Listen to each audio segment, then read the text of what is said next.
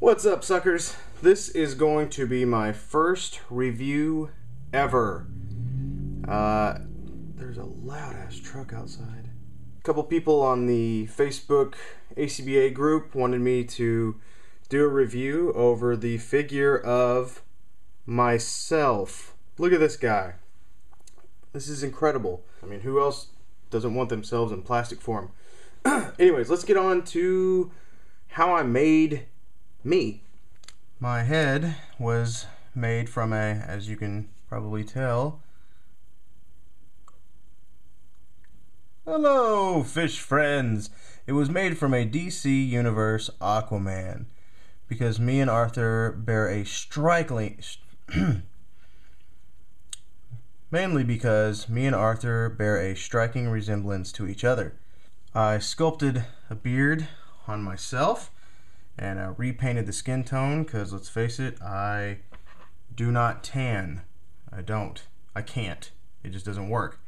Made the hair a little more natural blonde, like me, a little dirty blonde, and added my awesome facial hair coloring. But I wanted to keep myself kind of comic-y, so that's why I went with the DC Universe head. I think their sculpts are just awesome. I think they represent a comic very well. The shirt is from a deluxe angel figure from the Buffy the Vampire Slayer line. The coolest thing about those figures were that they had removable arms for a jacket or a sleeve shirt arm. So what I did was I basically, let's see if you can do that. I just dremeled this little hole out here. And this arm is actually from a Battlestar Galactica figure. I think it's actually from a lady, just because she had smaller arms, and in this scale it just works. So I've got lady arms. I also sculpted a little pooch right here on the stomach. See a little pooch. The shirt's all ruffled and messed up because that's how I roll. I'm all unkempt. Actually, I've lost about 20 pounds since I made this figure, so maybe I should make a new one. This part from here on, though, is actually a Beast Boy, a DC Universe Beast Boy, mainly because it already had hair sculpted on it, and I made this when I wasn't, well, I was kind of lazy, so I didn't feel like sculpting hair on my arms. I mean, look at that, some beastly hair going on here, so...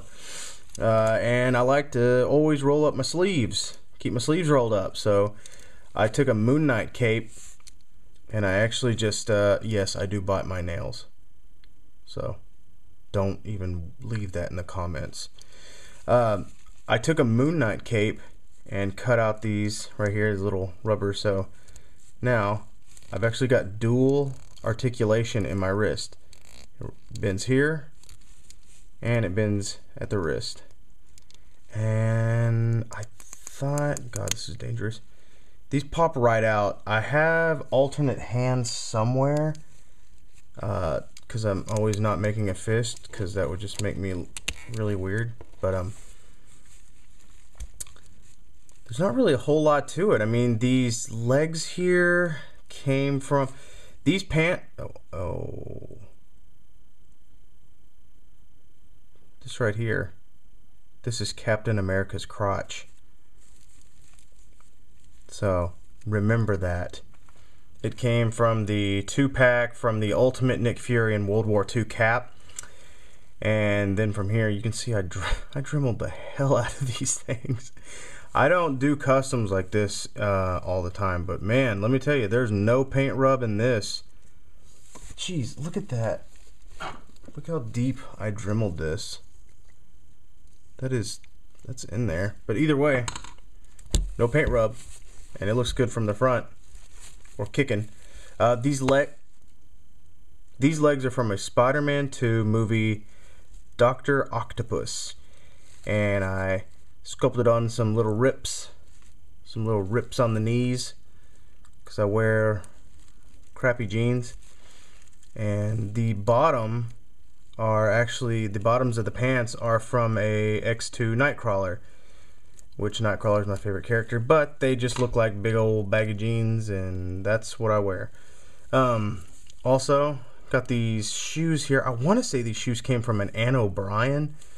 They're either from an Anne O'Brien or from a Spirit figure. I'm pretty sure Anne O'Brien, because I don't think Spirit had articulation in the toes.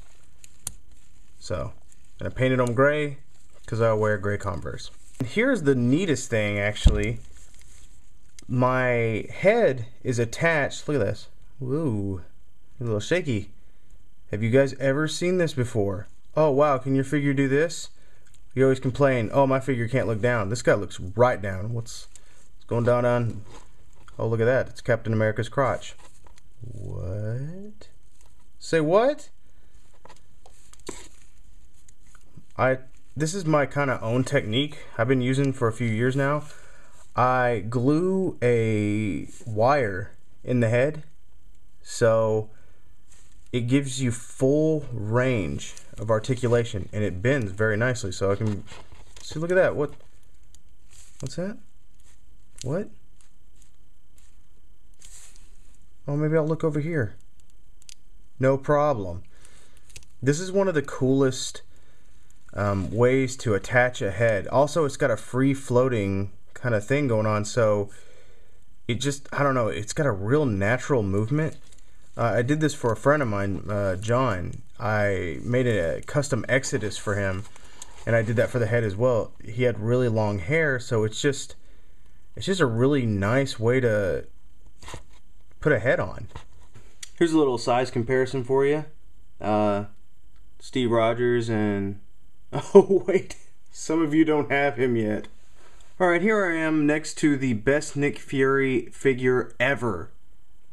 This is a horrible comparison. I bet you guys don't even have him yet. Here I am standing next to a S.H.I.E.L.D. agent. You can see I'm about, I don't know, half an inch shorter, which ain't too bad. Standing next to Mr. Nick here. By the way, I totally painted the sides of his hair and made this sweet little cigar. Just sculpted this cigar here, rolled it up, dotted the end just like so with the pin, and then made this out of cotton as it flows in the wind.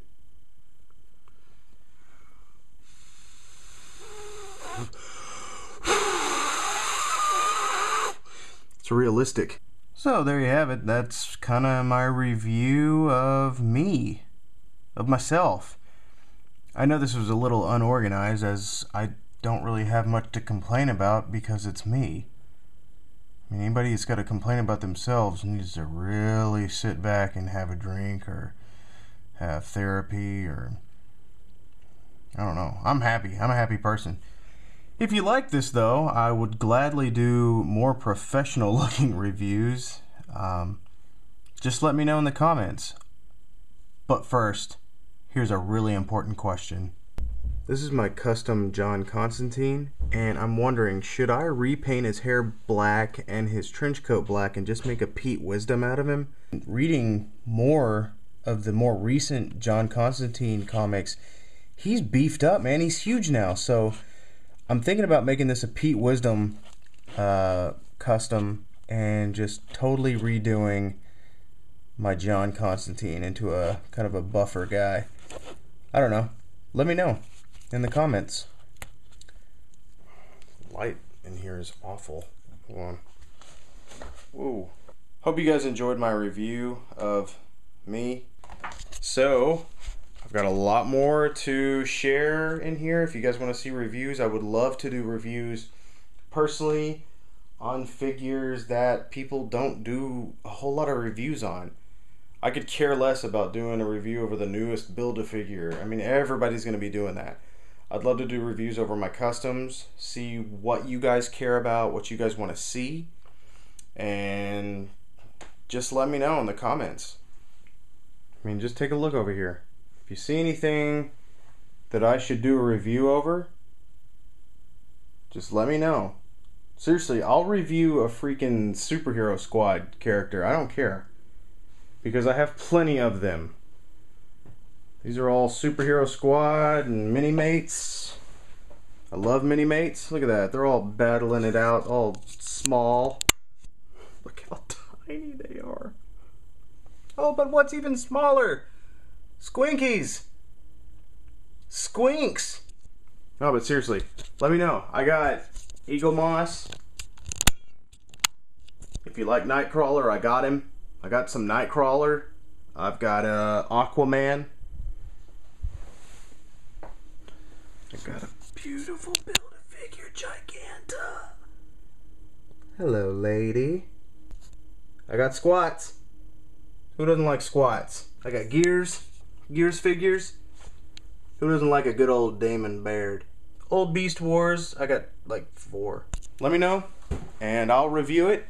I'll talk about it, and I'll do more videos on whatever. I don't really care. I just love doing this. I love you, community.